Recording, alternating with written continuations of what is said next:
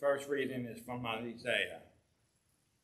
The Spirit of the Lord God is upon us, because the Lord has anointed us, and he has sent us to bring us good news to the oppressed, to bind up the brokenhearted, to proclaim the liberty of the captives and release of the prisoners, to proclaim the year of the Lord's favor and the day of the vengeance of God, to comfort to all who mourn, to provide those who mourn in Zion, to give them garland instead of ashes, the oil of gladness instead of mourning, the mantle praise instead of faint spirit.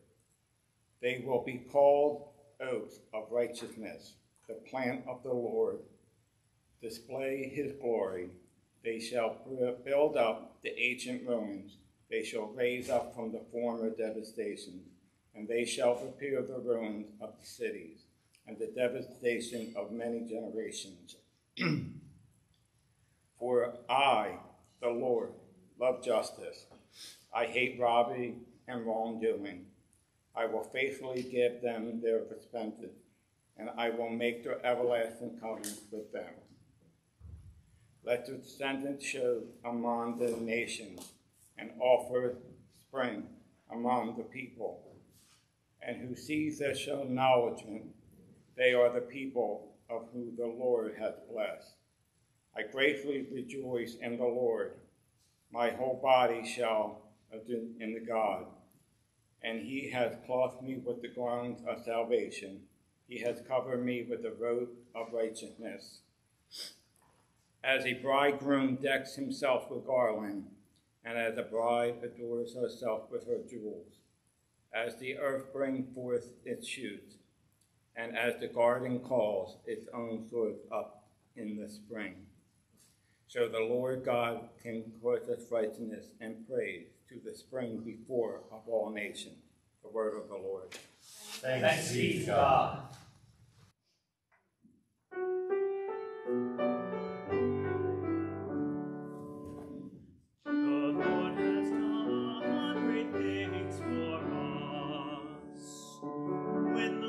Restore the fortunes of Zion, then were we like those who dream.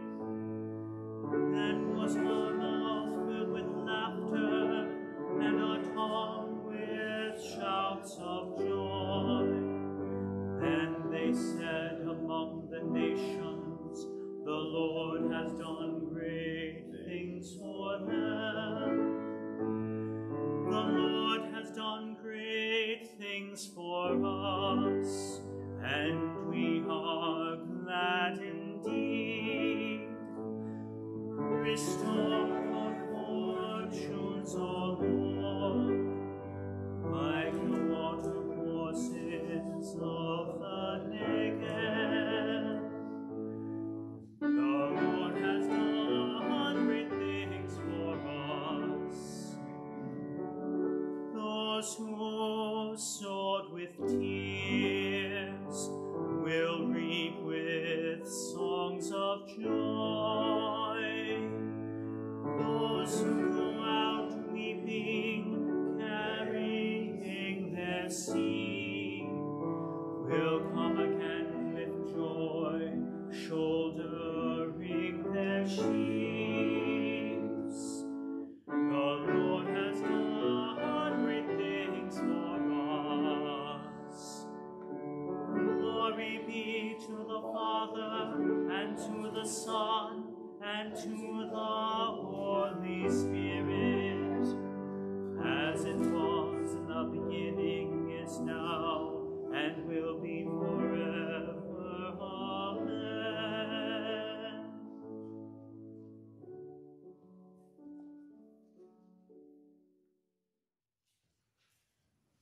A reading from 1 Colossians. Rejoice always, praying without ceasing. Give them in all circumstances, for this is the will of God in Christ Jesus for you. Do not quench the Spirit. Do not despise the words of the prophets, but test everything. Hold fast to what is good. Abstain from every form of evil. May the God of peace himself sanctify your entirety, and may your spirit and soul and body be kept sound and blameless at the coming of your Lord Jesus Christ, the one who calls you in faithful, and he will do this. The word of the Lord. Thanks be to God. The Holy Gospel according to John. Glory to you, O Lord. There was a man sent from God whose name was John. He came as a witness to testify to the light, so that all might believe through him. He himself was not the light, but he came to testify to the light. This is the testimony given by John when the Judean leaders sent priests and Levites from Jerusalem to ask him, "Who are you?" He confessed and did not deny it, but confessed, "I am not the Messiah." And they asked him, "What then? Are you Elijah?" He said, "I am not." "Are you the prophet?" He answered, "No." Then they said to him, "Who are you? Let us have an answer for those who sent us. What do you say about yourself?" He said, "I am the voice of one crying out in the wilderness, 'Make straight the way of the Lord,' as the prophet Isaiah said." Now they had been sent from the Pharisees. They asked him, "Why then are you baptizing, if you are neither the Messiah, nor Elijah, nor the prophet?" John answered them, "I baptize with water. Among you stands one whom you do not know, the one who is coming after me. I am not worthy to untie the thong of his sandal." This took place in Bethany, across the Jordan, where John was baptizing. The gospel of the Lord. Praise to you, O Christ. Lord God, in the midst of things we cannot control that afflict and assail us, in the midst of futures we cannot see that nevertheless worry us, in the midst of all the doubts and fears and failures which you see, you are here and with us. Grant us to not only perceive where you are bringing us resurrection, life, and liberation, but to point to your action in this world so that all may see that you act on behalf of the broken, and so that they may do the same. May the words of my mouth and the meditations of all our hearts be acceptable in your sight, O God, our strength and our salvation. May the preacher decrease that you might increase. Amen. Grace to you and peace from God the Father and the Lord Jesus, who is the Christ. Amen. Well, it happened again this morning. It's become a bit of a routine.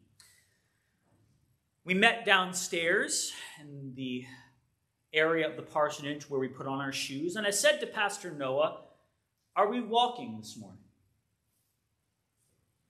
Now, what do you think he did?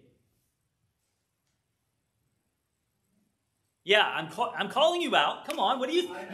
Not you. Reverend Dr. Hepler, you be quiet. You've already got your doctorate. You don't need any more grades. Everyone else. What do you think he did? If you're going for a walk in the morning, you put your shoes on, right? That's one thing you do. What else do you do? You put a coat on. Well, what coat? Raincoat. Raincoat. Why? How do you know it's going to rain? One person at a time, y'all. Now, first you won't talk. Now you all talk at the same time. Why would you put on a raincoat? How would you know it's going to rain? The weather. Well, how do you know the weather? Because the weatherman, the weather forecast, right? So Pastor Noah typically said, "Let me see what the weather is." And he didn't, slaughter a pig and read the intestines. And he didn't go to the Bible and read Isaiah and guess. He actually searched on his phone because he's a smartphone person, He's one of those people. Everything's Google. Hey, Google, will it rain today, right? But back when I was growing up and when many of us were growing up, we had this thing called the weather on the news, right? and you watch the weatherman, and the weatherman or the weatherwoman or the forecaster of any kind says, well, here's what we can expect the weather to be like today. Now, I want you to imagine that Pastor Noah had said to me, well, the weather forecast says it's going to rain this morning, probably between 10 and noon, so we probably don't want to walk. And I had responded, Pastor Noah, who is this weather person, and why should we trust them? What's their biography? What are their credentials? Who authorized them? Pastor Noah first would have thrown something hard at me and then would have walked out the door because we don't care. It's beside the point. No one cares what the weatherman is wearing. No one cares what the weather forecaster's credentials are as long as they are qualified to tell us the forecast. Because the forecast is what we're there for. What's going to happen? What's the good word? What can we expect? I think the same thing is happening in this reading from John. These leaders from Jerusalem have sent a group of interrogators out to John in the wilderness. Now, this is John in the Gospel of John. So he's not really the Baptist. He is baptizing, but that's kind of a footnote. No one cares. What matters in John's Gospel is not that John is baptizing, but that John is pointing, testifying to what? The light. To Jesus, yes, very, very good. But how do we know Jesus is the light of the world in the Gospel of John? Easily. He was born. Well, but we don't actually get any report of his birth, right? So it's not his birth, it's the prologue of John. In the beginning was the Word, and the Word was with God, and the Word was God. The light shines in the darkness does not overcome it. The true light which enlightens everyone was coming into the world. This is about Jesus. And all of that is before this episode with John. In the Gospel of John, John is not primarily the Baptist. John is the forerunner, the one who goes ahead of Jesus to point at Jesus. We might call him the forecaster. And what these questions are doing is going to the forecaster and not saying, well, give me more details about what's going to happen, what you're reporting, but give us more details about you. And John's response is, you should not care. Something so much more important is going on. You're getting distracted. And I think we do get distracted, don't we? Not necessarily about the weatherman, but when others report to us.